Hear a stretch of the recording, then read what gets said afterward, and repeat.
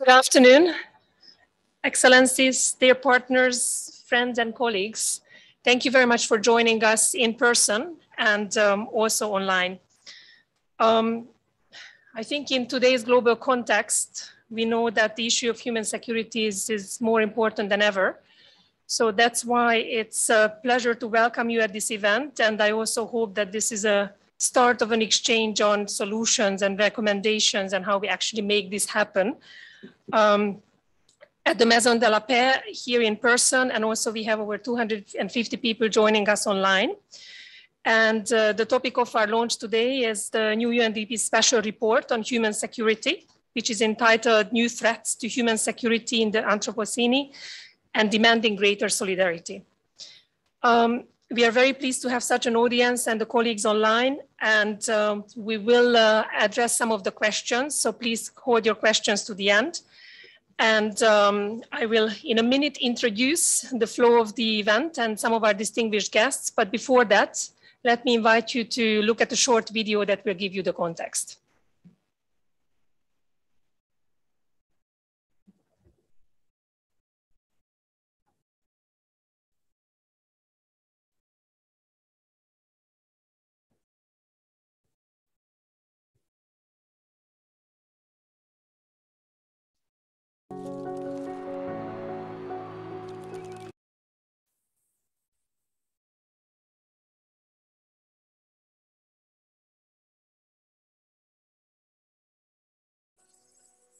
In 1994, the concept of human security refocused debate from protecting territory to protecting people and what we care about most, our basic needs, our physical integrity, our human dignity. So everyone could live free from want, fear, and indignity. As a byproduct of how we've pursued development, a new generation of threats has emerged, including inequality, digital dangers, health challenges, and violent conflict. What has become clear since 1994 is that we live in the Anthropocene, a new geological epoch where the pressures exerted by people are influencing the planet's climate and ecosystems, increasing the risk of food insecurity, disasters, and zoonotic diseases, creating new problems and making existing ones worse. The severity of these threats and the fragility of our development gains has created a spiral of human insecurity. Even before COVID, 6 in 7 people across the world, including developed countries, felt insecure. Trust between each other is in decline, and fragmented and protectionist approaches, unable to solve the interconnected challenges, are resulting in further insecurity and protectionism. How can we break the spiral as we tackle these threats and recover the 5 years of development lost to COVID-19? The interconnected threats we face demand a new approach to human security in the Anthropocene. A community can only be secure if adjacent communities and natural systems are too. New threats to human security in the Anthropocene calls for a greater focus on solidarity and agency in policymaking.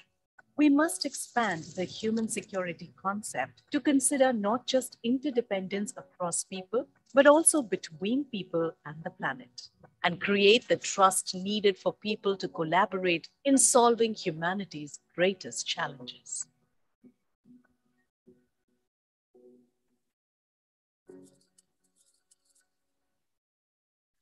Thank you very much. As you have seen in the video, when UNDP first defined human security in its 1994 Human Development Report, it really started challenging already at that time the prevailing focus on just simply territorial and physical security and reframing human security as freedom from fear, anxiety, want, and indignity. So in today's context, many years later, despite the global challenges and the dramatic and unprecedented large-scale impacts of the war in Ukraine, we still strongly believe that this report is a useful addition to the traditional global debates on security. In Geneva, the International Geneva provides us with the opportunity to adopt a truly integrated approach to security And the debates today are a key opportunity to bring together different communities working on the peace, health, climate, and development dimensions of international governance. So without further ado, I'm very pleased to have a number of high-level representatives here as well as our panel. So a special welcome to Ambassador Jörg Glauber from the permanent representative of Switzerland to the UN, who will also provide his perspectives at the end of the event. And Ambassador Thomas Greminger, who is the director of the Geneva Centre for Security and Peace, and a great appreciation for co-organizing this event with us. This UNDP report is timely and brings a number of innovations in the context of the development analysis in the age of the humans. And my colleague, Pedro Conceição, director of the UNDP Development Report Office, based in New York and online with us today, will soon highlight the key messages of the report. Then we will have an interactive dialogue and Anna Brach, the head of the human security team at GCSP, will moderate the panel and who will introduce our distinguished panel members after. But before that, I would like to pass the floor to our host, the director of the Geneva Centre for Security Policy, Ambassador Thomas Greminger, who would walk us through the continuous importance of the concept of human security in the current context. Over to you. Thank you.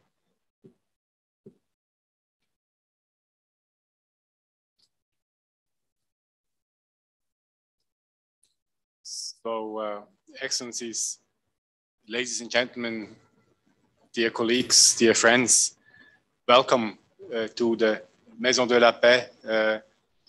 Welcome to the Geneva Centre for Security Policy, also on my behalf. Happy to have you here.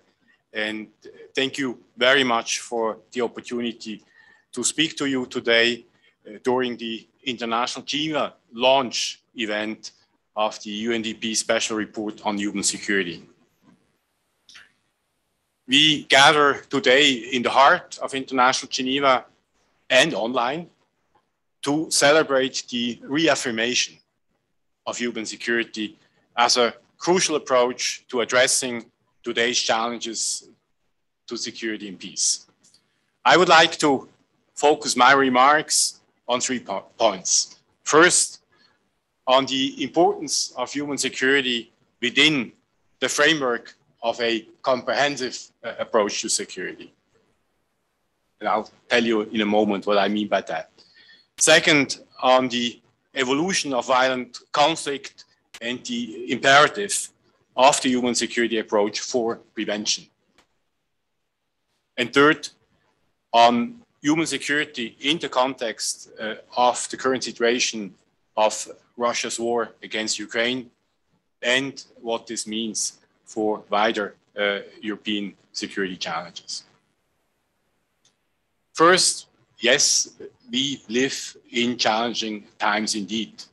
And this war ongoing in midst of Europe for 3 weeks now is a shocking reminder of it.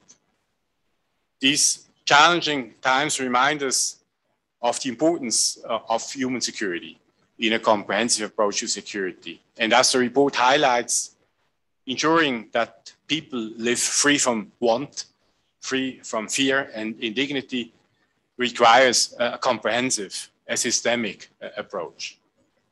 The interconnectedness of global issues that we face today underlines that we can no longer address these threats individually, but require cooperation and solidarity among all relevant stakeholders.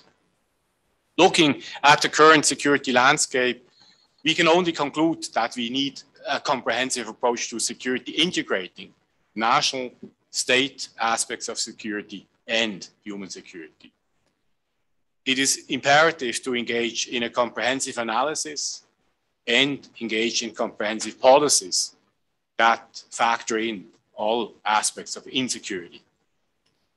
The report's findings revealing that more than 6 out of 7 people feeling insecure in the pre-pandemic period, I think these findings are alarming.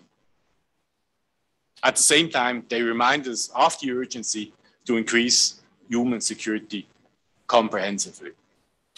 I can personally attest to that after having worked all along my professional career in positions where comprehensive solutions were indeed essential.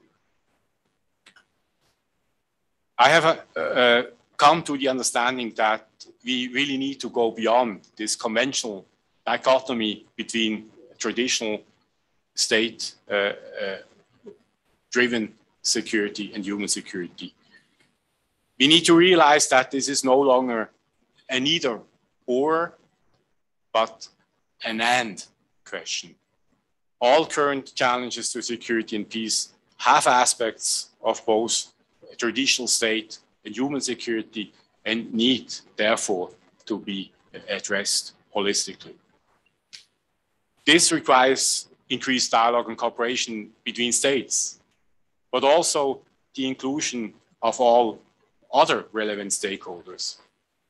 In terms of topics, this implies looking at topics ranging from classic disarmament issues to questions of environmental degradation and even moving beyond our planet to outer space.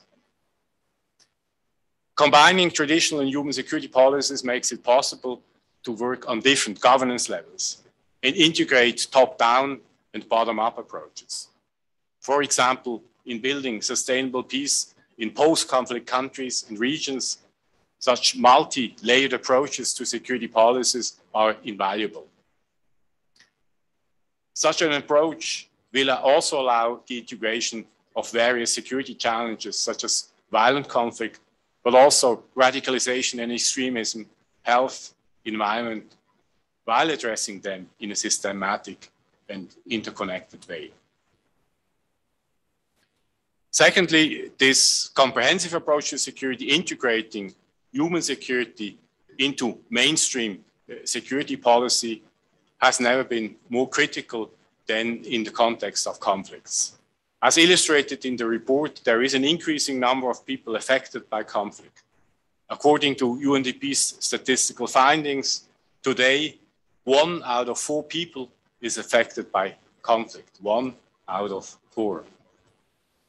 In 2020, forcibly displaced people fleeing from conflict reached 82.4 million.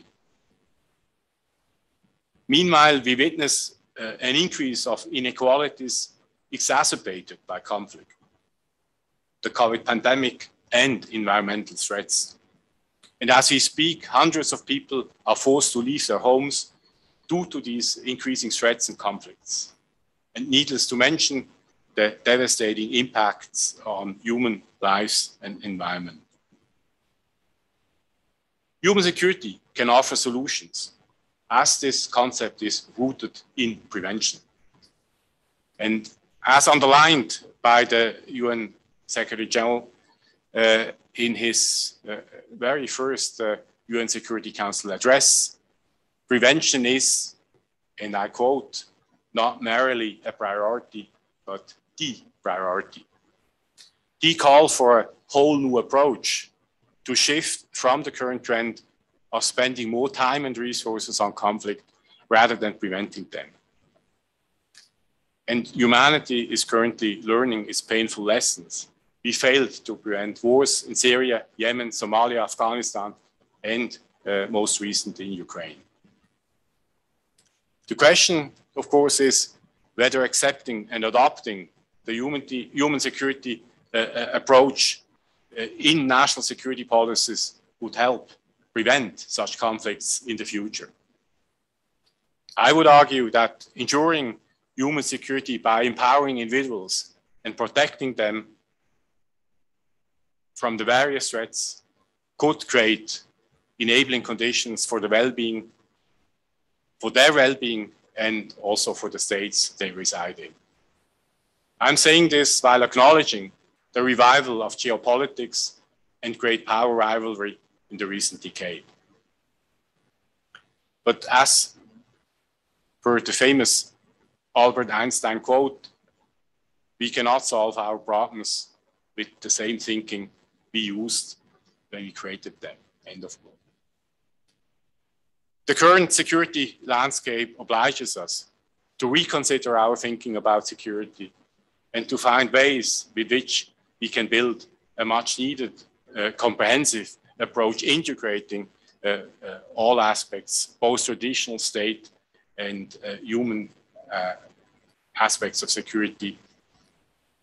And I would argue with the notion of cooperative security as a unifying idea. Lastly, and very much in the same vein, I would like to address the current situation in Ukraine, where we are witnessing dramatic impacts of the war on both state and human aspects of security. Since the conflict outbreak 3 weeks ago now, more than 5 million people had to leave their homes in Ukraine. 3 million of them had to flee as refugees abroad. Others moved as displaced to other places in their country, leaving countless human lives vulnerable while facing fear, want, and indignity. According to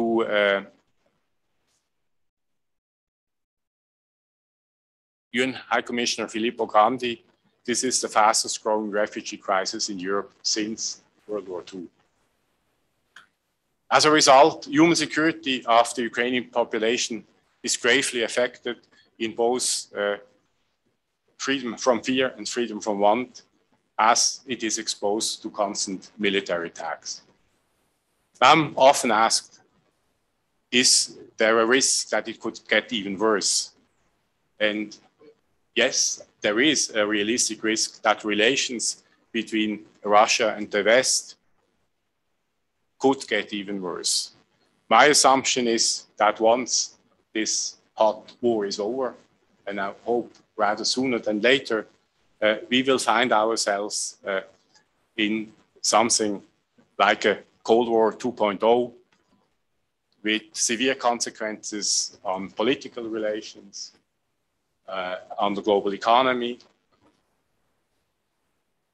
on security policy, but also on our capacities to deal with global challenges, like, for instance, climate change. I would argue that one of the reasons why we are in this mess is the failure of states to realize the merits of dialogue and cooperation and to take security for granted. There is perhaps, and this is the optimist speaking, an opportunity in this risk, in this crisis. The crisis might lead to states' realization and appreciation, at least in the medium to longer term, of the imperative of dialogue and cooperation. However, it should not take a war to alert us to the necessity of rebuilding the trust and security on our continent and beyond. In conclusion, what, dear colleagues, will future historians say of us? That we wasted the opportunity to adapt and create a peaceful world, that we failed to prevent and resolve conflicts that led to wider wars, or will they say that we learned from history, that we understood the imperative of integrating the human security approach to make prevention, dialogue, and cooperation possible? Let us work hard together to make sure it is the latter, the second option. With this in mind, I'm very excited, and now I'm trying to become a bit more optimistic in tone. I'm very excited about today's launch of the UNDP Special Report on new threats to human security in the Anthropocene. That's a new concept for me, even though I've been dealing with human security since 1994. I believe that the findings of this report will allow us to update our understanding of human security to our current realities, and also provide us with innovative suggestions on how we can overcome human insecurity by tackling today's interconnected threats. And if I have properly understood the procedures this afternoon, I would now hand over to Pedro Conceição, the director of the Human Development Report Office. And I thank you for your attention.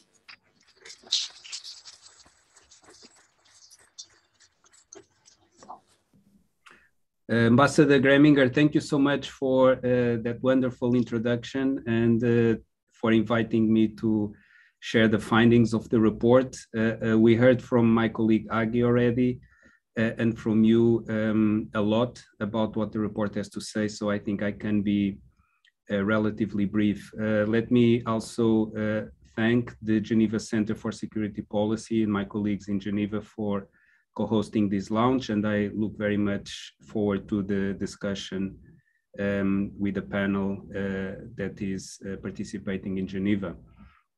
So as we've heard several times already, human security was introduced in a human development report, and I think this is important because it's a concept that comes from the human development approach.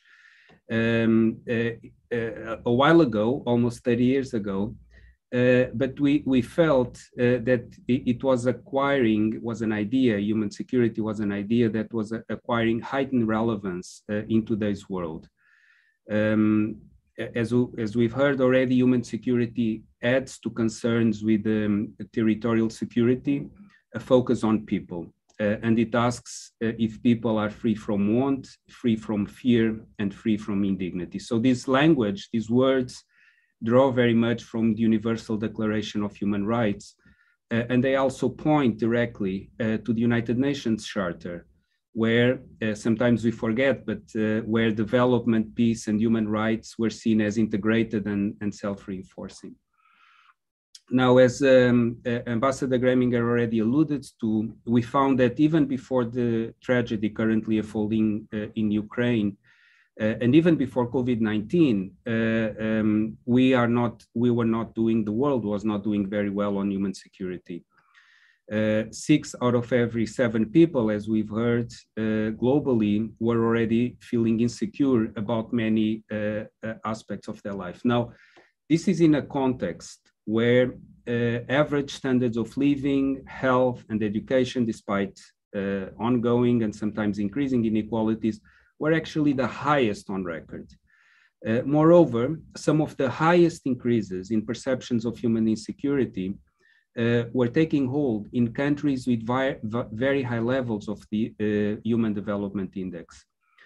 In fact, just last week, the results of a new survey here in the United States, where I'm addressing you from, found that 87% of adults in the United States feel that there has been a constant stream of crises without a break for the last 2 years. And that includes already the tragedy in the Ukraine, the war in the Ukraine. Almost 2/3 agree that life since COVID-19 pandemic started has been a blur. But why are people feeling insecure? We argue in the report that there are very good and objective reasons for this. They result, as we already heard from Ambassador Greminger, from the intersection on the one hand of the Anthropocene reality, this strange word, with inequality. So we argue that it's the intersection of these two things that is at the root of this new heightened sense of human insecurity. So what is the Anthropocene? We think it's a useful frame to bring together a range of challenges from COVID-19, which may very well be the latest in a series of zoonotic diseases, to climate change and biodiversity loss. So all of these issues are addressed separately, but we argue that they are all manifestations of a broader process of planetary change that is making for a much more dangerous world.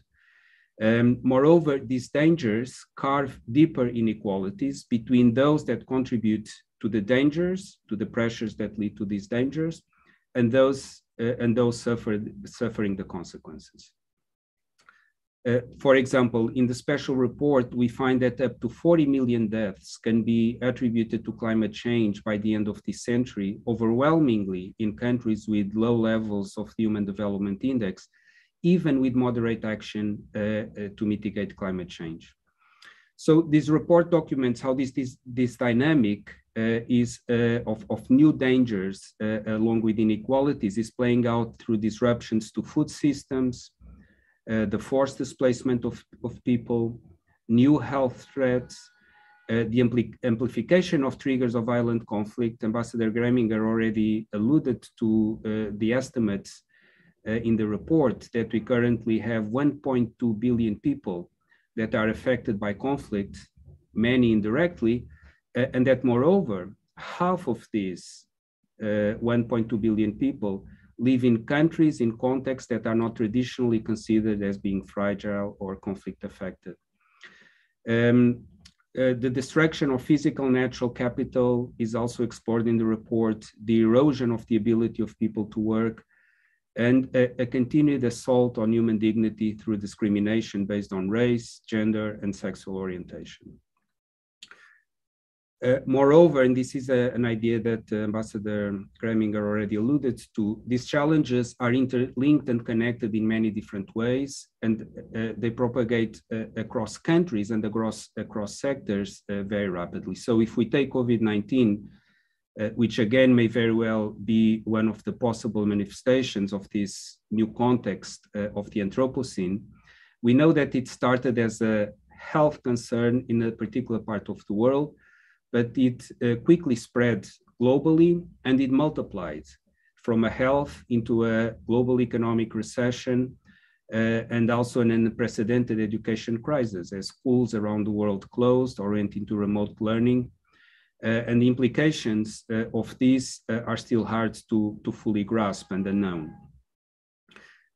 So the report also offers a way forward that's hopeful, we believe. It starts by reaffirming the importance of pursuing human security strategies to protect and empower people. So this idea that's about protection and empowering people that were emphasized by Sadako Ogata and Amartya Sen almost 20 years ago when they led a report called Human Security Now, remains central. But our special report suggests two extensions.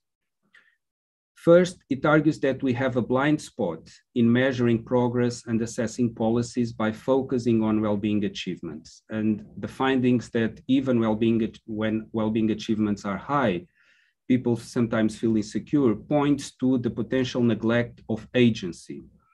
Agency is the ability of people to make different choices, course correct, and it seems that we often see people as patients, not agents, able to reason and act to shape different futures. So this is the first blind spot, perhaps a neglect of agency. And secondly, we argue that in addition to the empowerment and protection of individuals, human security strategies should seek to advance solidarity. Now we use the word solidarity in a way that should not be seen as something like optional charity or something that subsumes the individual to the interests of a collective, but really as a recognition of our interdependence in one another and also between people and planet, as very much recognized in the 2030 Agenda for Sustainable Development. To conclude, one of the main findings of the report is that we find a very strong association between people feeling insecure and low levels of trust in one another. And this is an association that we find at the individual level. So the unit of analysis here are people, individual people, not countries.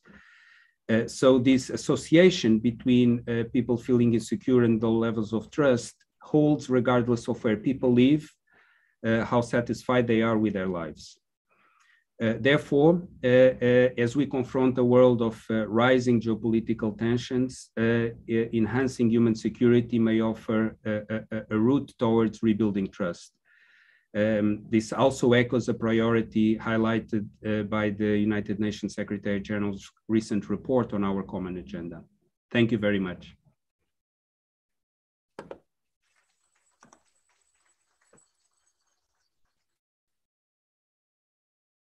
Thank you very much. I will now invite the panel to take their seats at these beautiful red chairs. Please follow me.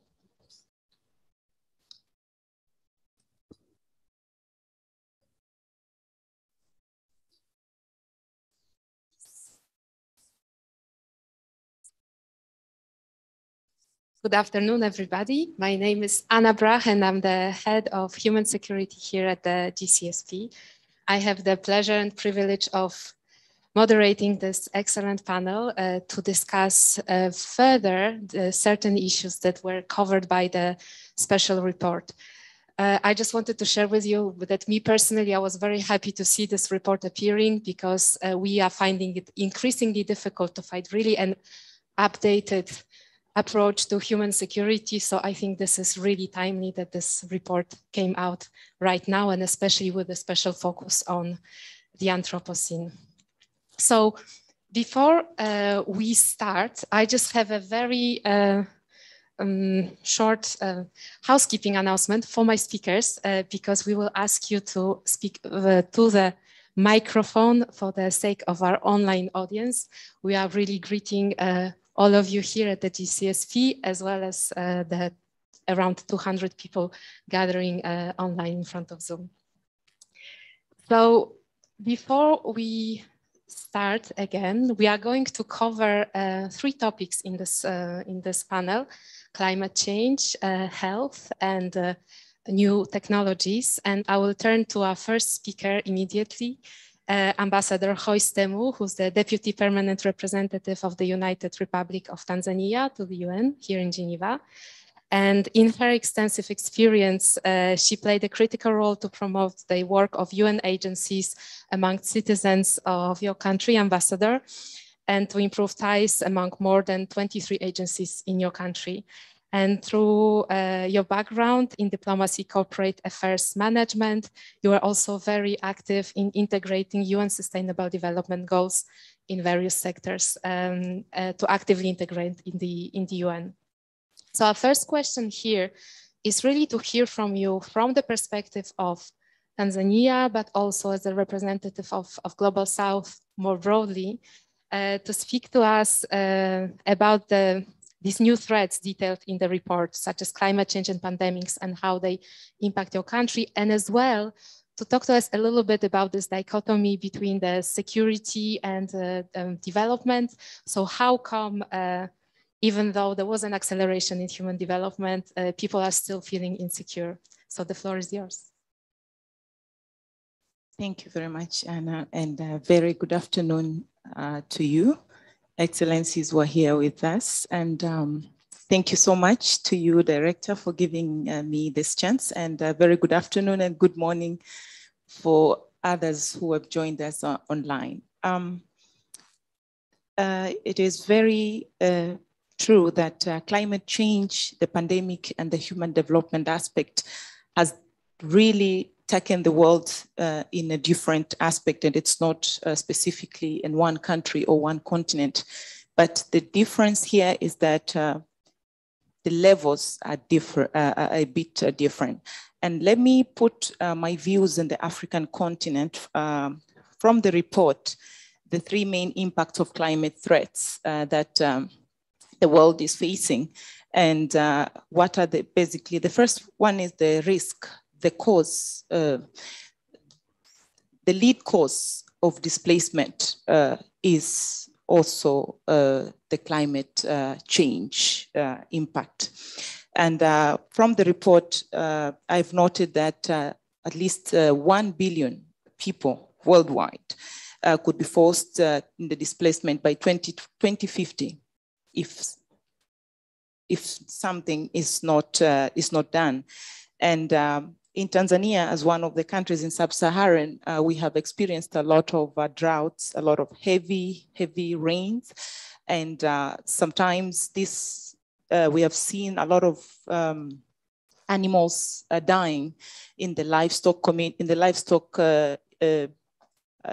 the communities that are really fully fledged, like the Maasais and other people who are depending on livestock. A lot of livestock died because of the climate action, that it was very dry, sometimes the floods, and then the impact of the disease and the control at the same time was a call for the government to see what can be done better.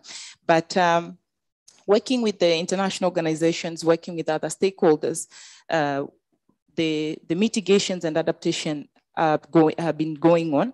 And I like to use an example of Lake Victoria. Lake Victoria in Tanzania is one of the largest lakes, and Lake Victoria, we have witnessed also the lower levels of water. The water is now going lower, even though also when it rains like it affects, it's over-rained, like it's too much rain happening at the same time.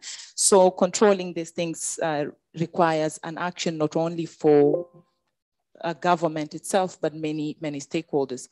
The other aspect on the view of this report that I would like to touch upon is the impact of climate change that can disrupt the food and water systems that we understand. The World Report also shows that 75% of the waters on the crop, how do I use this word? Used in livestock in 75%. And it is estimated that at least 2.3 billion people are living in the areas of the water stressed areas. And what does it mean for us and the climate change? That it is imperative we now, as stakeholders, as the country, not only country, but the world, to ensure that this cannot continue to affect the socioeconomic livelihoods of many people and communities around the world. And to tell you the truth, for Tanzania, we face that because we have regions that we have a lot of people who are living in the dry areas. And we had the lead director saying it very well, that the impact is happening mostly in the low human development, with the low human development index. And Tanzania and other countries in sub-Saharan are not exempted from that. And let me talk about the other view on the report on the issue of the effects of this, the climate change impact and the pandemic, and the issue of health and biodiversity. That the loss of land and the use of the different usage and changes sometimes tend to increase the zoonotic diseases, as we have had, and the exposure of human pollutions through air pollution. And we have witnessed that sometimes even workers and labor had been impacted on this change of weather. So beyond the link of climate threat, deep human security crisis in sub-Saharan Africa, it is not something that we can pass. And while the world is looking at many alternatives to things like COVID vaccines, second jab, third jab, there are many countries, and Tanzania is one of them, that we have not even reached the 50% of the vaccinations to our people. So what does it tell? That if we are not safe, you will not be safe. And if you are safe, we will be safe if we all work together. And this is the part and parcel of the issue of now solidarity, what we have had, that we have to come together on this inclusiveness and so on, given that our country's government continues to do a lot to ensure that we raise awareness, but also looking for more support on the COVID. but also the climate change towards the human development. And this is including working with stakeholders. We have the environment plan for 4 years on under the Ministry of Vice President's Office, which was led by our current president, who is a woman. And we have read on the report that women again get most affected on these issues of climate change, as well as many inequalities are happening with that, which I will address this to a second time. So we are part of the Kyoto Protocol, we are part of UNFCCC, and we are keen to see the inclusion of this adaptation, but also awareness is happening in our own country. We are ensuring that people understand and this issue of plant a tree, but as again, why cutting a tree if we have other alternative energy source and energy usage instead of using charcoal towards cooking and many things. And these are the part that you see. We are working not only with the government as government, but partners in the sense of international organizations. And I'm happy to inform you that 10 years of working with UNDP, we have done a lot with our government. And it is something that we are keen also to include the youth, but also development partners and academicians to ensure that climate action and climate change is mitigated and the adaptation issues or key actions are taken into point to ensure that the world is free from more dangers related to climate change. Thank you.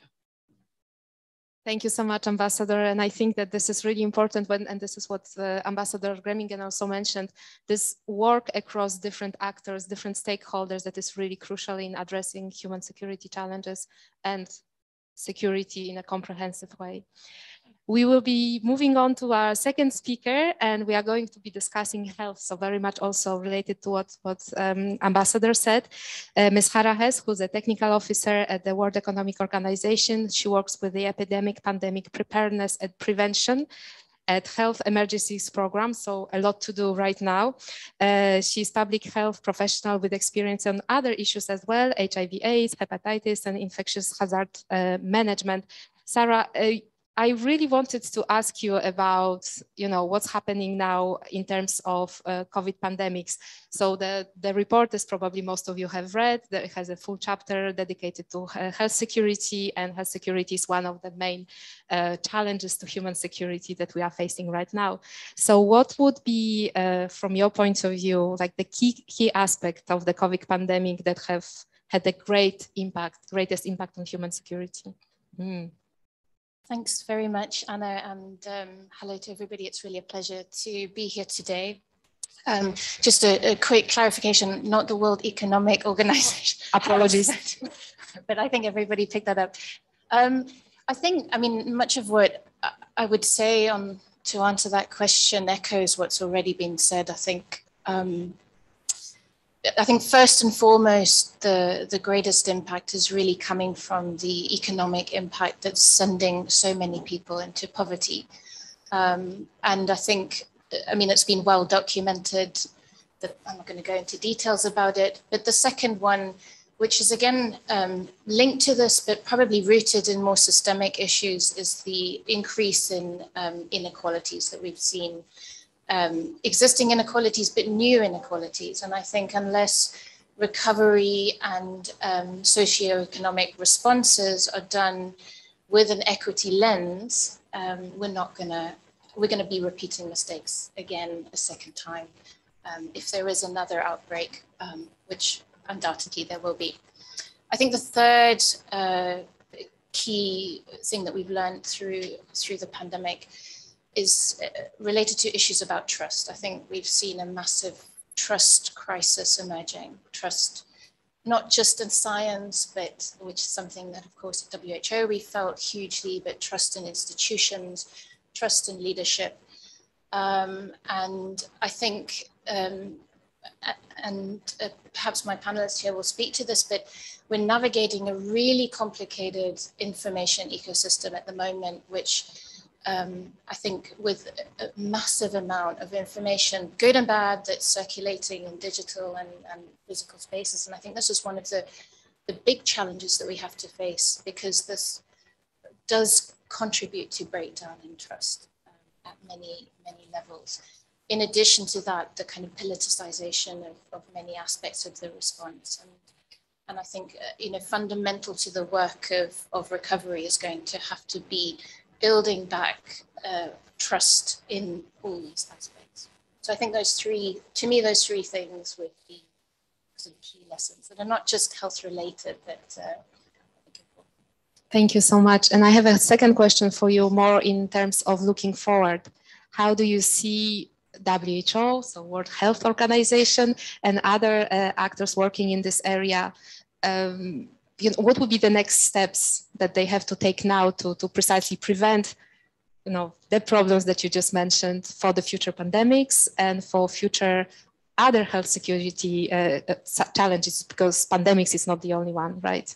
Yeah, no, thank you. And I think we have an incredible opportunity at the moment. We're at this juncture where unless we take stock of the gains that have been made during the pandemic and really make a concerted effort to both optimize and sustain them, again, we run the risk of having to reinvent the wheel repeatedly at subsequent events. So I think what we're trying to do as we move into quite a complicated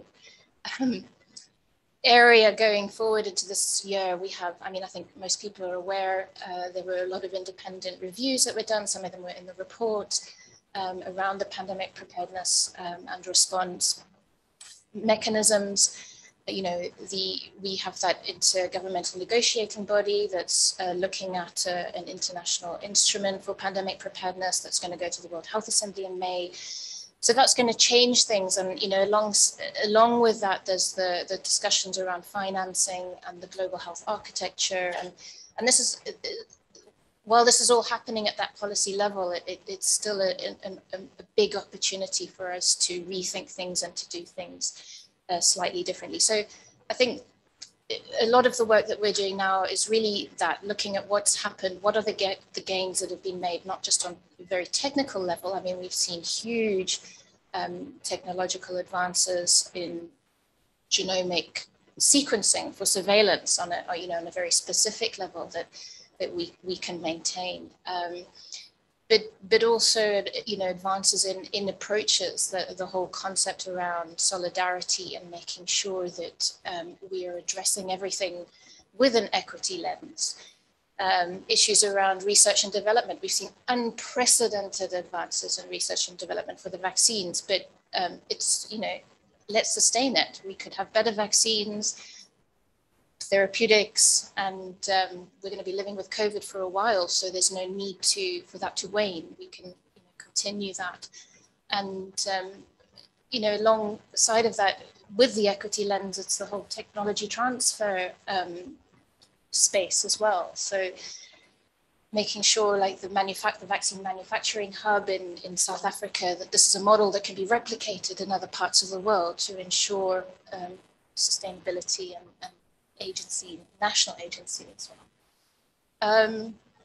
So yeah, the research and development, the surveillance gains, I would say, having, like I said in the answer to the first question, having trust, building back trust as a fundamental component underpinning all the work that we do. And then these multilateral mechanisms to ensure that we're working together towards common goals, of which, an international instrument is one, but there are many others that are currently being discussed at WHO. For example, BioHub, which is something for the sharing of biological materials, of pathogens of pandemic potential to allow rapid research and development. This is another sort of multilateral initiative. And so, yeah, I know we're short on time and I could go on, but I think those are some of the more Thank you so much, Sarah, for this, and we will come back to you, I hope, in the Q&A. But now I wanted to move to our third speaker, Professor Jovan Kurpalia, who's Executive Director of Diplo Foundation. a neighbor from here, the Maison de la Paix, head of Geneva Internet Platform. He also served as co-executive director of the UN Secretary General's high-level panel on digital cooperation and as special advisor to the chairman of the UN Internet Governance Forum. So what I found really interesting in the special report is that it's, I think, the first report on human security that mentions new technologies. And I really wanted to ask you to reflect on some of these unintended consequences of new technologies challenging human security. Thank you, Anna. It's not only that it mentioned, but it mentioned in the right way, because it moved beyond the traditional security issue, cybersecurity, let's say first committee agenda. It moved to the second, third, even sixth committee when you in the UN lingo. But basically it covered the digital cyber e-tech, whatever prefix you use. It covered in a comprehensive way. And it is the first good news, and congratulations for drafters of the report. And that I will start with good news. Now I have some other good news in this time when we have all of this terrible and bad news. Another good news which coincided with this launch of the report is the fact that internet digital tech survived so far one tough test of the global crisis. During the COVID crisis, the digital platforms were the way that helped us to continue functioning as society. Through Zoom meetings that we are now using, through remote work with the other activities. There are many pros and cons and the gains and the losses in the terms of human interaction, but we have to acknowledge it that digital infrastructure global became a critical infrastructure for functioning of society, and it worked more or less well. Second tough test is unfortunately happening now with the Ukraine war. But so far, internet is passing this test. In spite of all problems, attacks, cyber attacks, and the problems so far, it's possible for citizen in Moscow to send email, and I'm highlighting citizen, to his friend or colleague in Kharkov or Kiev or any other place. Internet is still one of the few remaining global infrastructures that function. We know that even UN is challenged with the UN Security Council in crisis, with many meetings. We know that economic transactions are challenged, and energy system works here and there, but internet is so far functioning infrastructure. And there was a call from Ukrainian government, which is obviously under a hell lot of stress, to disconnect to ICANN, which is the global body which deals with basically internet names and numbers, to disconnect Russian domains. ICANN and general internet community pushed back. And it is not the first time that there were calls to disconnect the whole country, to use the killer switch. It happened with Iraq, ex-Yugoslavia, Libya, more or less all major conflicts. But we always forget that, often forget in this discussion, that in this case, US government played the role of benevolent guardian of the internet, with many pro and cons and criticism. But even in the case of ex-Yugoslavia, which I studied quite in details, when there were sanctions, UN-based sanctions, according to Chapter 7 of the UN Charter, and possibility in this charter is clearly written that you can disconnect telecommunications. It didn't happen. And this is what I said, this is a good news.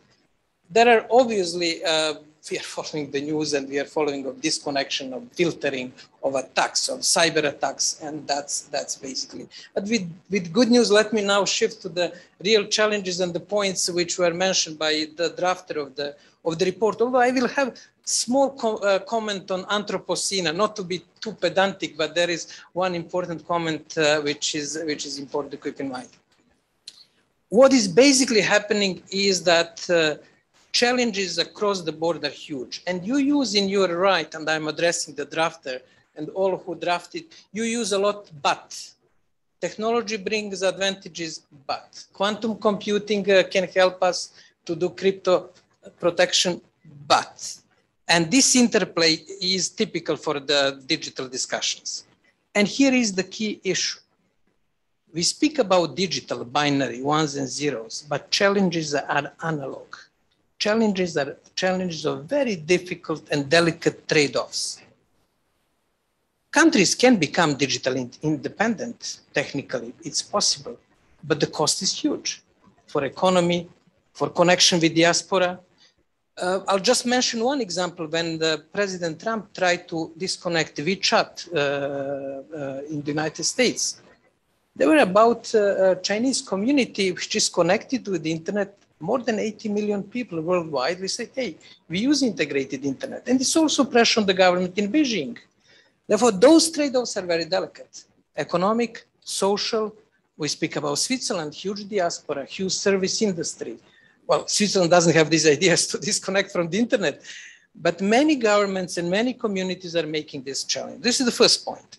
Second point is that Geneva is a place where we can help addressing digital issues in the analog way by having the basically move beyond the cancel culture in diplomacy, hearing the other side, engaging, hearing the science, hearing the different actors. And this is unique role of Geneva, traditional and historical, especially in the crisis time. And the last point, Anna and the other colleagues, there is one word which was missing in the report. Now, let me be a bit of critical, sort of, is a social contract word, which came in the our common agenda by UN Secretary General. Governments worldwide are missing on delivering on social contract in digital field. They cannot protect their citizens.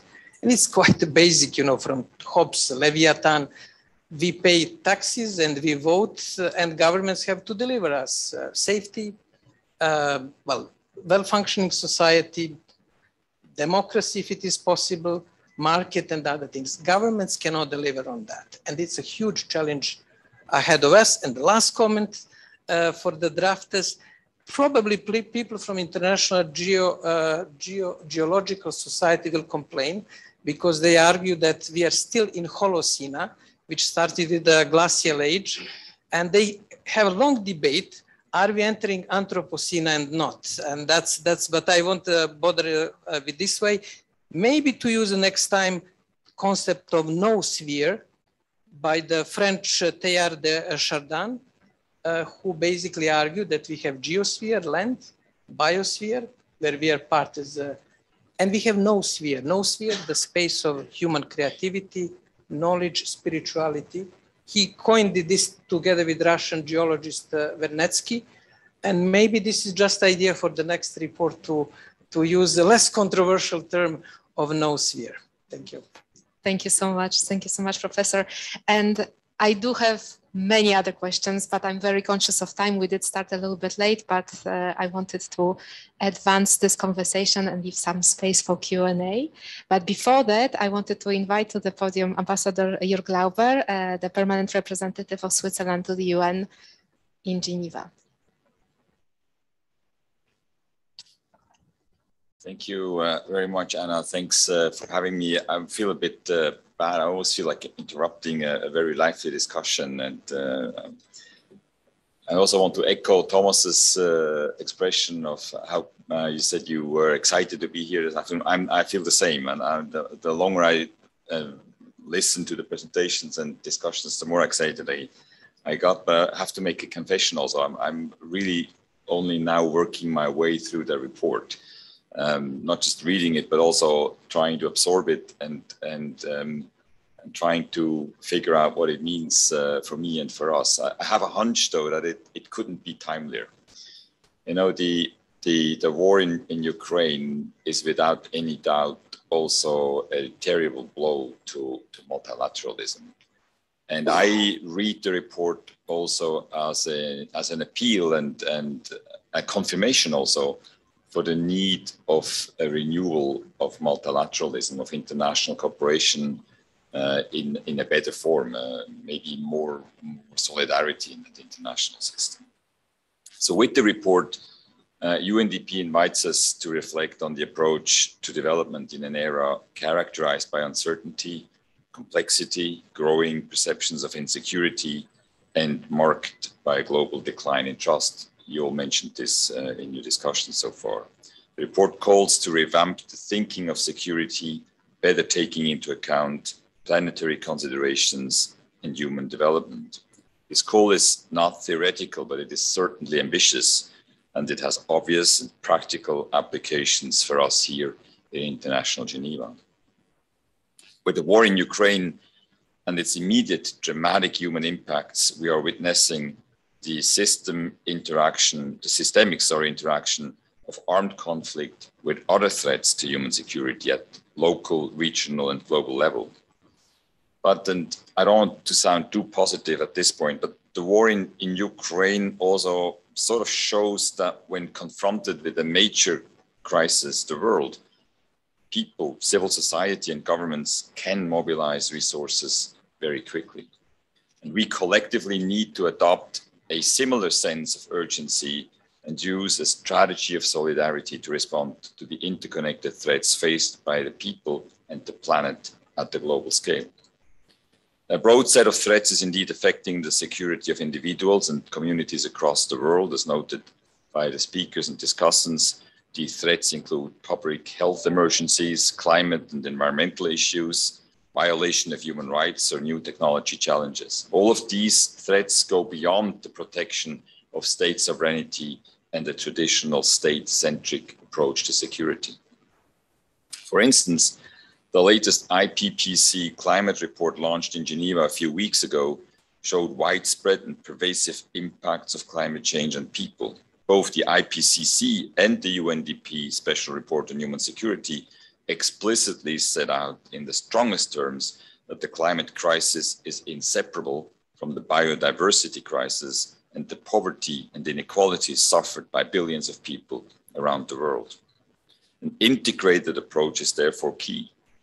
In today's world of pandemics, conflicts, and interconnected crises and risks, we need a fresh approach. UNDP Pedro this afternoon proposed during his presentation a new framework, solidarity as a strategy for human security, in addition to existing concepts of protection and empowerment. It means that the current multilateral system, built to save future generations from the scourge of war, needs to evolve to face these new threats. The conclusions of the report and our discussions invite us to move beyond considering the security of individuals and communities to also consider the interdependence among people and between people and planet, as reflected in the 2030 Agenda for Sustainable Development. In the context of the current world affairs, we should put an emphasis on human security in our efforts to reinvigorate multilateralism. Switzerland takes a similar approach in the framework of our candidacy to the UN Security Council for 23-24. We are committed to placing people at the center and promote a multidimensional approach of risks, including through a better understanding of climate change and its impacts on peace.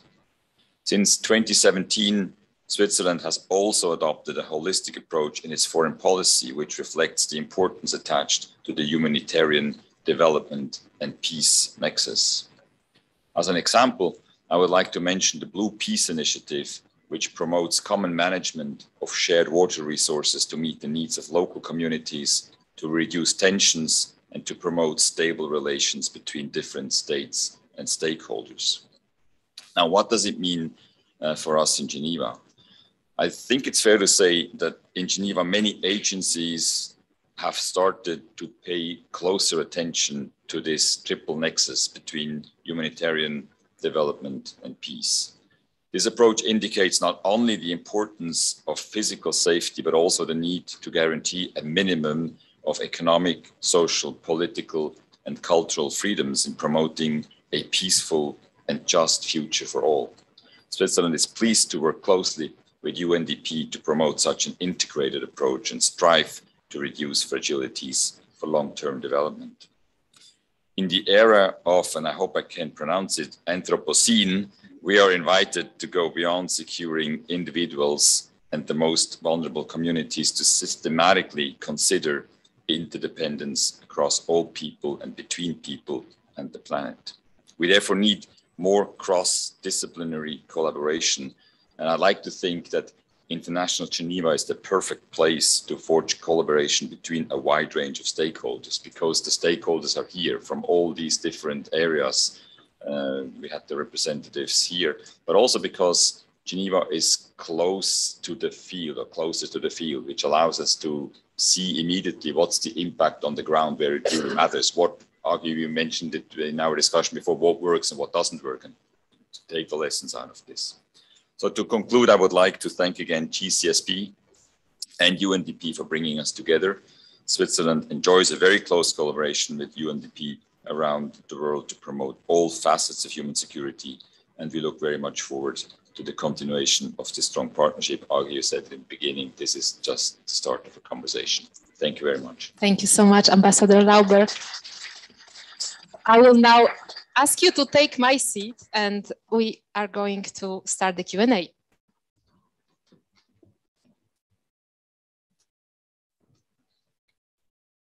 So before we take the questions,